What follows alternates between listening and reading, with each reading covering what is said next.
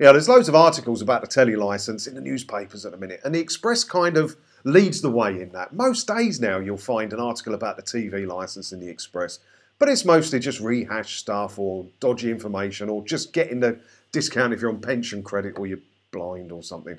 But when you step away from sort of the mainstream main newspapers, you can find some really well-written articles, and this one, for instance, ticks that box for me. Have a look at this with me.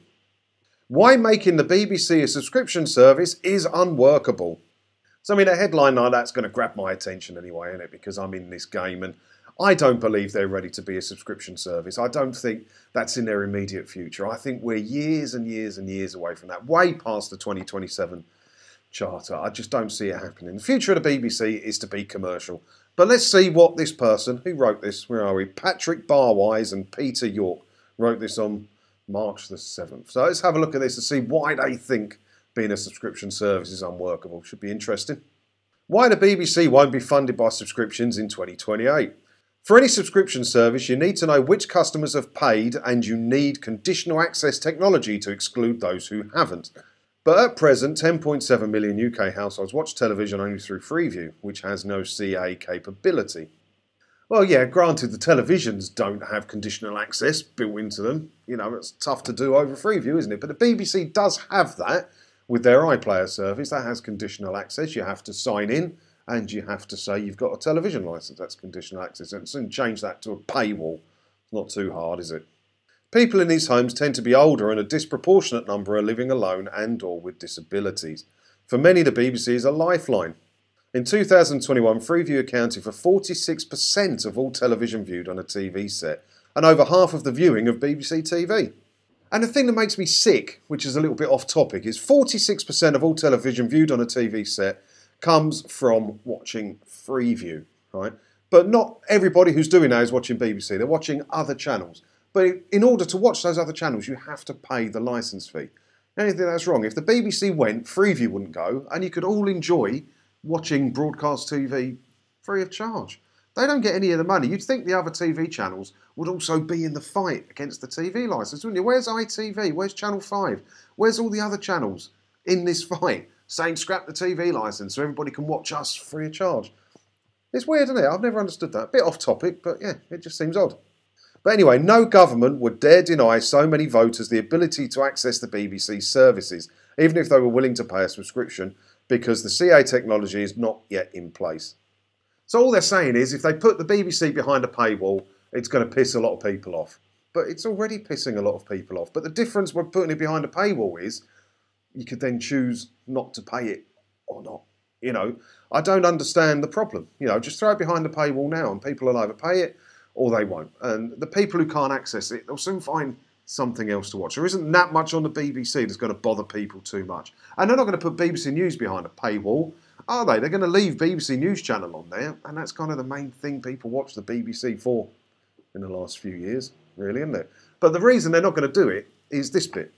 Realistically, it's hard to see how a switch to BBC subscriptions would technically be feasible until fast broadband is both universally available across the country and universally adopted in every home. Yeah, that's what the politicians have been using for ages to kick the can down the road about the TV licence fee. Because, we can't put it behind a paywall until literally everyone in the country can access super fast broadband in order to stream TV. But it's never going to happen. There will never be 100% super fast broadband coverage. How long have we had mobile phones for? Mobile phones been going since, the early 90s or something, isn't it, really, when the people started getting them. I think I got my first one in 96, 97, something like that. I had a pager in 95. But anyway, how long have we had phones for? And there still isn't complete blanket 100% coverage here in the UK, is there? There are places you can go still where you won't get a mobile phone signal. And how many years is that? 30, 40 years of having mobile phone signals out there? So we're never going to have 100% universal, super fast broadband, total blanket coverage of the UK. It's never going to happen. So they can use that excuse to kick the can down the road forever. They just can. Clearly, the BBC will not be funded by subscriptions in 2028. But what about the longer term picture once subscription funding is at least technically feasible? Suppose we look further ahead to say 2048 and assume by then the government has managed to crack the conditional access problem. Blimey, I wonder how much the TV licence fee would be by 2048. Probably be £500-600 a year. wouldn't it? So we've got to say from this article, and they're right. I mean, it's a good long article. I'll put the link below if you want to read all of it. It's actually quite a well-written article, which is different for some of the stuff I look at, really, isn't it? It's quite a well-written article, and they make some fair points in there. So you've got to say, well, they're not going to be ready to do it in 2020. I never believed they were anyway. This says the same things I was saying about that, but in a better way, because they're better at this sort of thing as their job, isn't it? So what are we going to do? Because it's not going to be a subscription service. So the only option to get rid of the TV licence at the end of the charter is to make the BBC go commercial. And they're just not going to do it, are they? They're not going to do it because what's ITV get? I think it's like 1.4 billion, maybe a little bit more, from ad revenue across all its services that it offers a year. The BBC gets 3.2 billion and doesn't have to do any work for that, doesn't have to bring in advertisers, doesn't have to work hard to make better stuff to please advertisers. They're making twice the money for a tenth of the work. So, it's tough, isn't it? It's tough.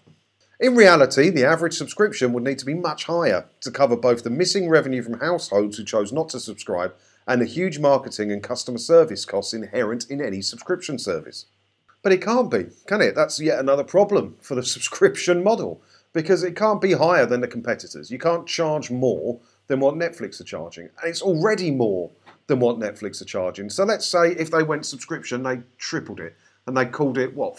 Well, let's say 15, 20 quid a month or something, so triple what Netflix costs.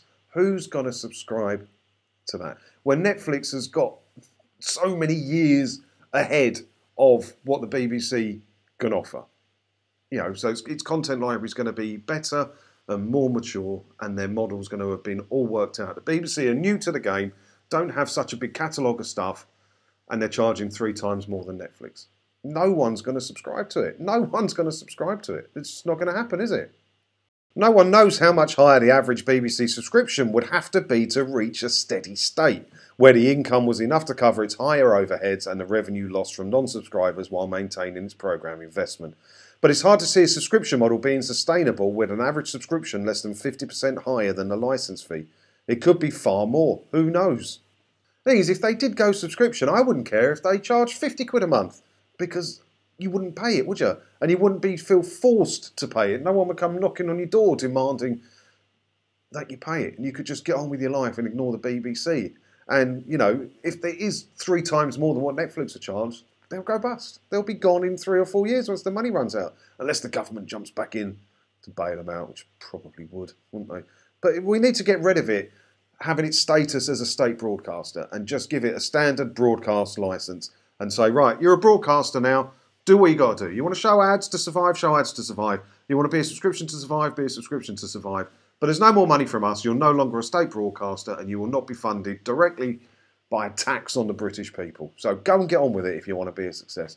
That's the best way to deal with this. They need to tell them now. You know, tell them now. The charter's up for renewal in 2027.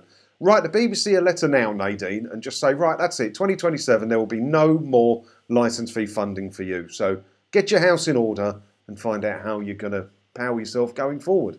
Or shut up shop. Shut up shop. You should shut up shop. So yeah, as I said, it's quite a long article, this one. So I'll put the link below. Go and have a look at it. Read the whole thing for yourself. It's quite well written, and they make some fair points and some not so fair points, obviously, but that's just articles in general for you, isn't it? So have a read of it and let me know what you think about the whole thing. Do you think the BBC could go and become a subscription model starting in 2027? I mean, if it goes to 2048, absolutely pointless. Pointless. It can't go on that long. Another 20 years over the standard charter expiring. What a ridiculous situation. Although it would keep my YouTube channel going, so it wouldn't be too bad, would it? But let me know what you think in the comments below, and I'll see you in another video again soon. Thanks for watching.